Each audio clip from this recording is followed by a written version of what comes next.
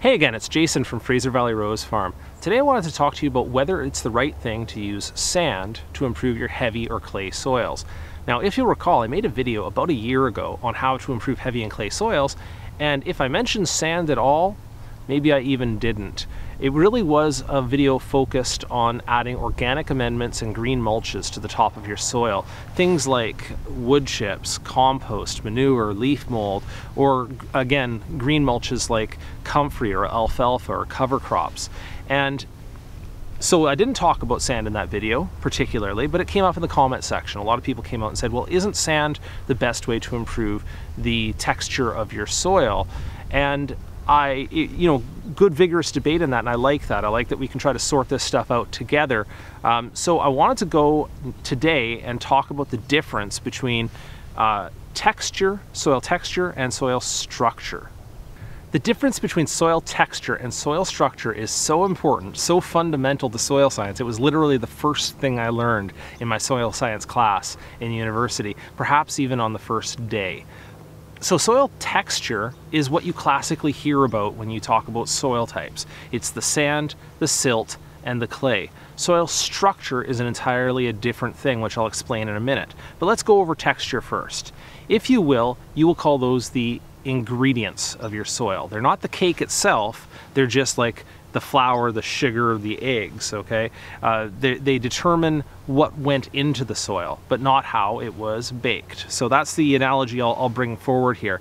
So, of course, sandier soils are looser. They have a lot more pore spaces. They're gonna let the soil run, they're gonna let the water run through a lot quicker. They'll have lots of air spaces in them.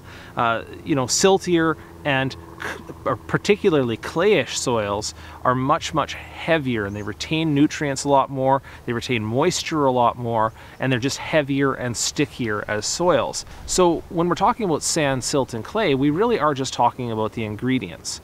And soil scientists put together a soil texture pyramid or triangle to show you how that's going to work. I'm going to put up a copy of that on the screen here, and maybe highlight a section here to show that at the very bottom end of this, that's going to include your sandiest and loamiest soils. But at the top portion of the pyramid here, it's talking about your clay soils, and you'll see how far the line goes down. In fact, anything down to about 20% clay components in your soil has heavy or sticky characteristics of clay, and by the time you get to 30 or 40%, it's completely dominated by clay characteristics. Now, if that told the whole story, if that was all you had to worry about was just what ingredients are in your soil, this would be a much easier video. I would be much more ready to just say, okay, tear up the whole lot, put down a whole bunch more sand, grind it in with your rototiller, you're golden. The part that is not so clear-cut from that approach is that soil structure is something entirely different. That is how the cake is baked, with all the air holes and all of the structure of that profile. So if I dig out a section of soil, which I'll do here, you'll see that at the top end of the soil, it has a lot more organic matter. It's a lot looser. It's the part where the worms and the soil life are interacting with the organic matter and digging that into the top end of the soil. And then as you move down through the soil profile, the characteristics change. It moves from being rather organic, and it has lots of spaces and lots of soil life, to an area that is less so, and then towards the bottom of your soil, and even getting down deeper into the subsoil, almost completely lacking of those components. So it's not homogeneous from top to bottom, and those air spaces and the water movement through that, as well as the soil life and the organic matter, makes up a really important component of what your soil performance is. And in fact, the way that it has settled like that, the way that it's been in there with the fungus and everything working in that soil, it's like it's a living profile all to its own. And once you go in there and you grind it up and you add a new component, you make this homogeneous layer of, like, say 18 inches, if you were going to, of a new mixture of sand, silt, and clay primarily, you've completely disrupted what was existing and what was working and existing in your soil previously. So to say that yes, you've changed, if you increased sand in your soil, that changing that ingredient would change the characteristics, absolutely. But there's a cost to doing that. Not only the cost in labor, not only the cost in bringing in sand, but the cost immediately to the condition of your soil. So going back to that baking analogy I made, the ingredients, the sand, the silt, and the clay, if you adjust that and you do that by grinding it up and putting in a bunch of new ingredients, it's a bit like, and I'm going to call this the pastry dough analogy. So a pastry dough is a specially prepared dough that has all sorts of different layers in it. And so when you put it in the oven and you bake it, those layers, that structure is baked in. And so when I take a profile of this, what you'll see is a very thick, airy pastry dough. Whereas if I take the same dough, same ingredients, stick them in the blender or the food processor in advance and just mash it up and roll it out and put it into the oven, I'm not going to get the same results. What I'm going to end up getting is something that's much, much thinner and lacking all of those air spaces. So the cost of putting in those new ingredients into your soil is much the same. That you've basically completely interrupted the existing structure of the soil in favor of trying to adjust those ingredients. So the most contentious thing I may have to deal with in this video here is the allegation that you'll have to add a lot of sand to your clay soil to make it better. And some of that comes from internet sources, and one particular one I will link below.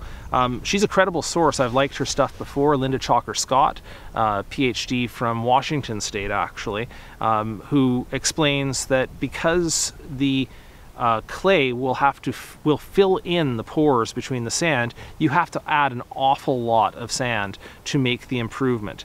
I did a calculation myself. It didn't seem catastrophic. If I looked at a 20 by 20 plot of land, so you're doing a veggie garden, say 20 by 20, and you wanted to amend it to about 2 feet, and you're trying to move the clay content from 40% down to 30%, so that you can get into the loam territory.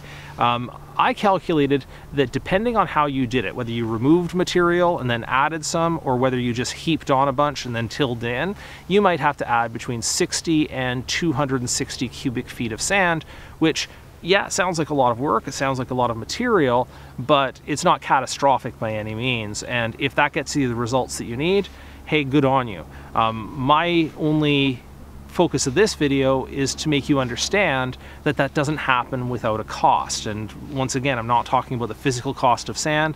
I'm not talking about the labor cost of putting in the sand. I'm talking about every time that you dig your soil and you till your soil, you sacrifice those fungal structures, the life, the air holes and everything else. You make this homogeneous layer of the ingredients, but it basically has to start all over again to get the structure back that it needs to make great plant root systems. So before you go ahead and try to add sand as an amendment, dig in a big volume of sand into your garden, I'd like you to consider some of the alternatives. And I'll point towards another YouTube channel. I think his name is Charles Dowding, who does a no-dig channel, and I kind of like what he does there. It's basically a sheet mulch that he uses with mounds of organic matter that he's using on top of the native soil. So it's basically like a raised bed, but without all those pesky wooden borders that eventually rot out on you. And I can see the advantage of this because from that layer of organic matter he's got on the top, that layer of manure or compost that he has on the top, the plants can establish good roots and will probably even dig below that and get into the native soil, which is fantastic.